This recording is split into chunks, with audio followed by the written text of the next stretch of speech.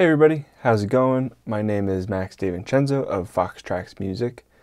I am setting up a template session in Pro Tools for composing orchestral music, and I've been meaning to do this for a while, and I thought I'd bring you along on the journey. And if you're a producer or a composer yourself, you like to make music in Pro Tools or Logic, or I think in Ableton also, is all very similar stuff. The reason for making a multi-timbral instrument is to save CPU in Pro Tools, lets your computer run a lot better, and I really like the workflow also. Makes it very easy for mixing, rather than if you use Kontakt before, you know that if you use just one instance of Kontakt and have all those instruments playing out of the same audio track, it's kind of impossible to mix it. You have to use the internal mixer that Kontakt provides. It's just not as ideal. We're in Pro Tools, we can use a mixer that Pro Tool offers. So I'm going to walk you through this process step by step. I have a totally blank session in front of me and gonna dive right in, go every little itty bitty tiny step. So first things first, we're gonna do a new instrument track here, stereo instrument track, and I use East-West Play for my orchestral samples. Great virtual instrument, really enjoy it. So we have our instrument track here. I'm going to add the East-West instrument. It's called Play.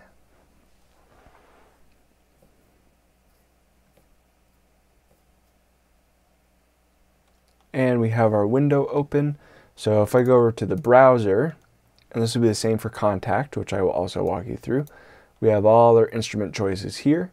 I'm just going to start by picking a couple of instruments that I know I'm going to use. So let's pop into strings, gold. I'm going to get some first violins. I like the key switch, so I'm going to grab the key switch violins. I'm going to hit add. Same thing in Kontakt, you just add your first instrument. We'll let this load. There we go. Okay, so first things first, you're going to have to go over here. See how this is the MIDI symbol. Probably know that already. And this says Omni. We don't want Omni. That means that no matter what MIDI channel we're using, this is going to pick up the MIDI signal from it. So we don't want Omni. It's everything. We're going to make this 1. This is the first thing that we have. I'm going to pick 1 there. And then notice here, this says main, left, and right. We're also going to want to change that. I'm going to come back to that, though. So I have my first violins. That sounds great. Perfect. Let's do second violin.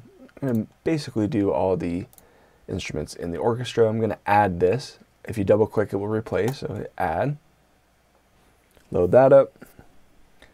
And you'll notice, again, this went to Omni. We don't want Omni. We want 2. This is the next instrument. So 1, 2. You get the idea. So we're going to keep going through. Let me grab some violas next. Key switch. Add. Going to grab some cellos, key switch, add, and of course we need some basses, key switch, add. Okay, and again, make sure that these are ordered in the same way that our MIDI channels are set. So 1, 2, 3, this will be 4, this will be 5. So now what we have, if we go back to our player, whichever instrument is selected is what shows up in this play window. But we have 5 different MIDI channels and 1 channel for each of these instruments. So now what I'm going to do in my DAW, I'm going to come back into timeline. I'm going to make some new tracks. Just to start, I'm going to make 5 MIDI tracks. And I'm just going to call these, for the prefix here, just East-West. There we go. So now I have East-West 1, 2, 3, 4, and 5.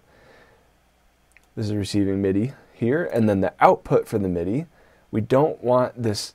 Right now it's set to my keyboard, channel 1. For this situation, we want to assign each of these MIDI channels to the MIDI channels that are happening in East-West over here. So for this first East-West, which is going to be my first violins, I will select East-West Play and select channel 1. East-West 2, channel 2. East West 3, channel 3. And you notice that these turn gold as you select them. It's telling you that something is active on that channel. Channel 5. There we go. So now we have the ability, if I select East West 1 and arm it for recording and play, we can see over here that the violins are playing, right? That's what's active on the MIDI channel. If I switch here to East West 2 and record on this track instead, we're going to have the second violins play. Same thing, keep moving down, East West 3, violas. They're on a trill right now. That's these key switches down here. And so on and so forth. So we have cello and bass also. And cool thing about this is if I want to record doubled cello and bass, in Pro Tools you hold down Shift and you arm both of these tracks for recording. The reason this is so nice for composing is now if I hit record in Pro Tools, it's recording on both of these tracks separately. So I'm recording my cello part and my bass part at the same time.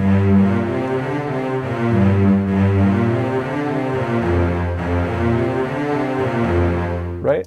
And then if I wanted to, I can just go to the cellos, I can change octaves, I can adjust any of the notes, I can record any two instruments at the same time. It makes it really nice for arranging. Okay, so that's all great. Last thing we need to do, you might have noticed that all of these instruments, no matter which one I play, they're all coming out of the same instrument track here. This is the same output. And if you remember in the beginning, I was talking about this output here. So we need to change this now. So I personally don't like to use the main left and right at all. So I'm going to start 3, 4. You can think of the main left and right as 1 and 2. So 3, 4, 5, 6, 7, 8, 9, and 10. So I'm just moving down. So now I'm going to have no audio, right? Because this is routing out to the plugins output 3 and 4, which doesn't exist in Pro Tools yet, right? So I got nothing. Everything's working. I have my track record enabled. I have MIDI signal coming in. Even East-West is playing right here. You can see that there's volume coming out. But I'm not getting any sound in Pro Tools. So what I'm going to need to do is come down here. In Pro Tools, I'm going to make 5 for each of the tracks, stereo, aux inputs. And I'm going to call this again East-West prefix, create. There we go. Now I have 5 aux inputs here. And on the input, we're going to go to plugin here, and you see play shows up.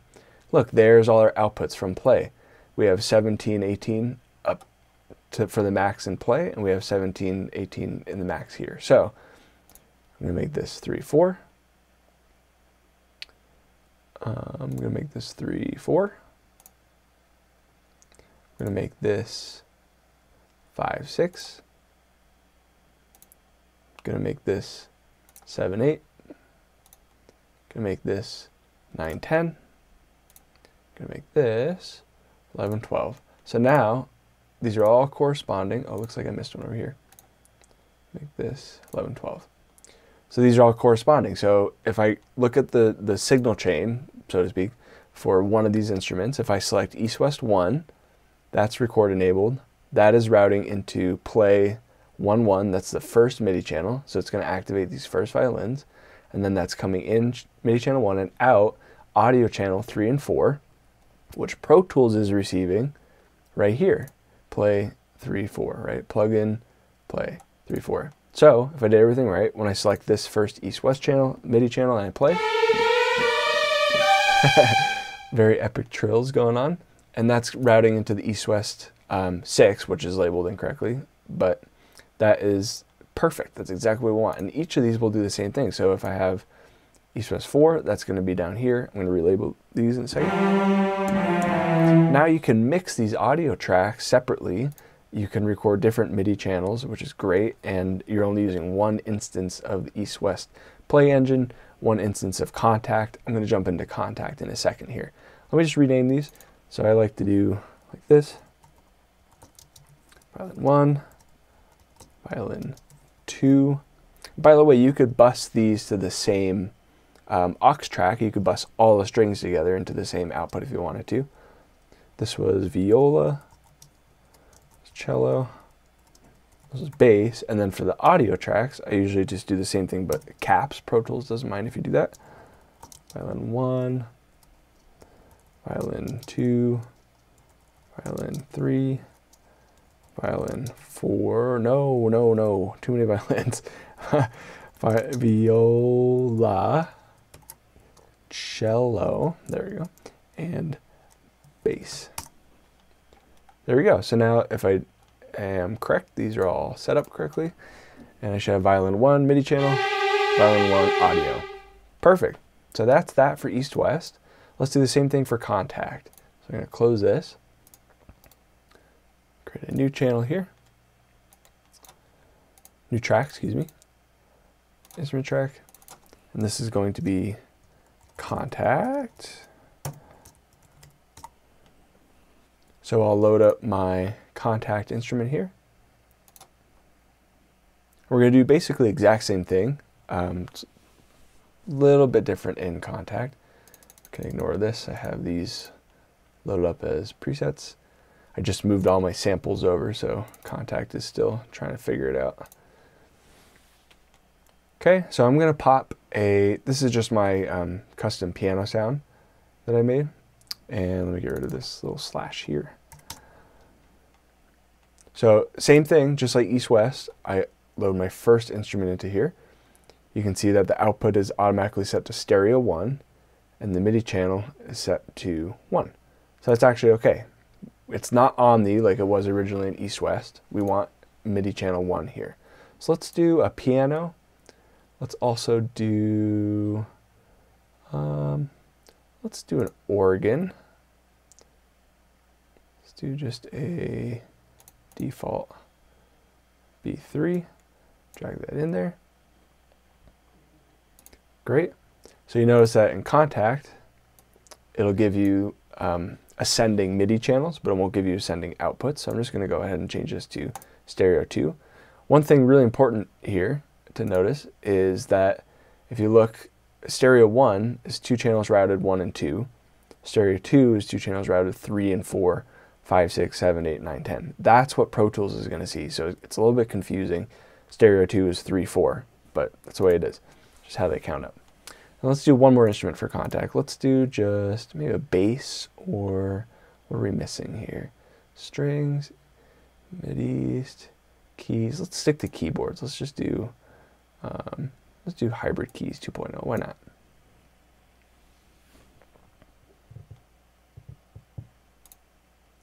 Cool, okay, this is a good one to check. You notice that you can't actually see anything here. There's no MIDI options. You just have to hit this little icon here, this little info icon. Okay, same thing. I don't know why this is stacked on top. 1, 2, stereo 3 MIDI channel. So you might be wondering now, oh wait, we already used MIDI channels 1, 2, and 3 for East-West. Luckily, Pro Tools will see those as separate things for the different instrument channels. So I'm going to add my, in this case, 3 MIDI tracks. And for now, I'm just going to call them K for Kontakt. 1, 2, and 3. I'm going to route 1 into not East-West play, but now we have Kontakt as an option, channel 1. This one's going into Kontakt channel 2. And this one is going to Kontakt channel 3. So first things first, I'm just going to check if I arm this one for recording, my first MIDI channel, this should be piano. Beautiful. And because this is set to stereo 1, that's coming out of the main Kontakt output right here. So if I select number 2 here, I'm going to probably get no signal, no audio. You can see that Kontakt is playing, but I haven't set up my stereo track here yet. So let's do that. We have my 3 MIDI tracks. We're going to do 3 new, same thing, stereo aux tracks, and we're going to call these K for now. Oops, let's do 2 more.